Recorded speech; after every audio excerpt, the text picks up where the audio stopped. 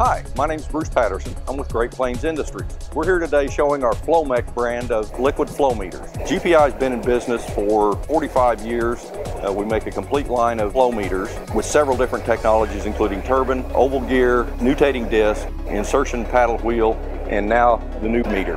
We came to the show to introduce it to the energy management people in the country. This is going to be a very good meter for measuring hot water and cold water in hydronic systems. We have two manufacturing plants. One of them is in Wichita, Kansas, and most of our meters are manufactured there.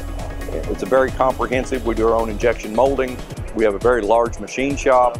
We also have a manufacturing facility in Sydney, Australia. We've been coming to EMC for 3 years now. We see a lot of facility managers in particular. They generally have a need for chillers and cooling towers, HVAC optimization.